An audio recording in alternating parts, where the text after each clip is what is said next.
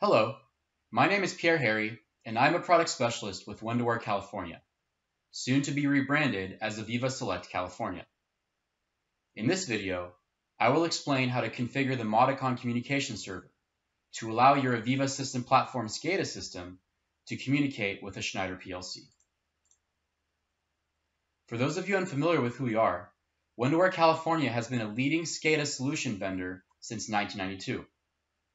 We provide continuing education on our products in the form of training, workshops, and a growing YouTube channel containing technical instructional videos like the one you are watching right now.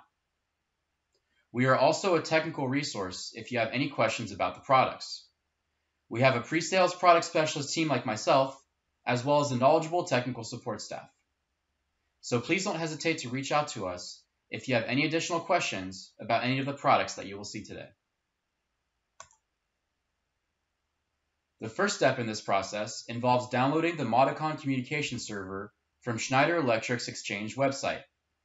Simply access shop.exchange.sc.com and search for the Modicon communication server in the search bar. Please note that this process will require registering an account with the website. Once you have downloaded the installation zip file, place it on your system platform machine.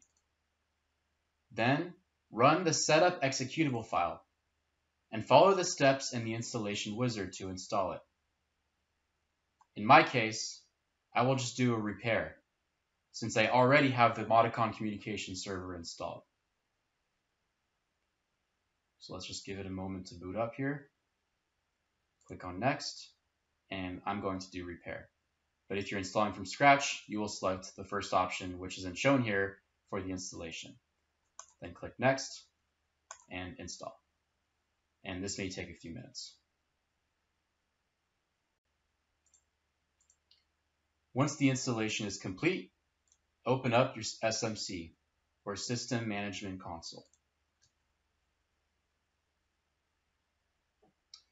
Inside of the SMC, you should see the Modicon communication server in your system hierarchy tree, which is on the left side up here, on the top left. Right-click on it, and then select Start, which will allow you to configure the server. You can see that it started because there's a green checkbox on the bottom right of the icon. Expand Controllers and select Dev Example 1. Under Device Details, you will see your device name, Dev Example 1, which you can rename if you want, as well as the device address 1. This is crucial information because this is the IP address of your Schneider PLC. So go ahead and enter the IP address of your Schneider PLC and click Save. Please note that you can manipulate the security and user authentication settings by clicking on the Security tab, which is in the Settings section right here. And make sure to select the two checkboxes on the top. Security Policy Allow None, and Anonymous User Token Allow. Once your settings are configured, right-click on the Modicon communication server and select Restart, which will validate the changes. The second part of this configuration process involves configuring the OI gateway.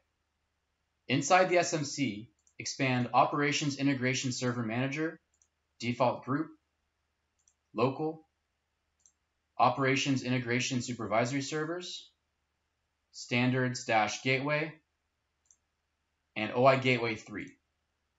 You can see that OI Gateway 3 is activated for me because there's a green checkbox on the bottom right corner. If it's not activated for you, right-click on it and select Activate. Once it's activated, expand the Configuration and MCS Connection. MCS Connection stands for, you guessed it, Modicon Communication Server. So this is where you can configure the MCS connection parameters. On this screen, all we need to do is under User Credentials, select the Anonymous Users checkbox, which for me it's already checked right here. This will conform to the security settings that we configured earlier. Next, select Text on the right side right here. There are no error messages. If there were error messages, you would see them pop up here. Because there are no error messages, you know that the configuration is complete. At this point, the communication channel has been established to system platform from the PLC, and you can deploy your Galaxy in the IDE to view your PLC data. Thanks for watching, and see you guys next time.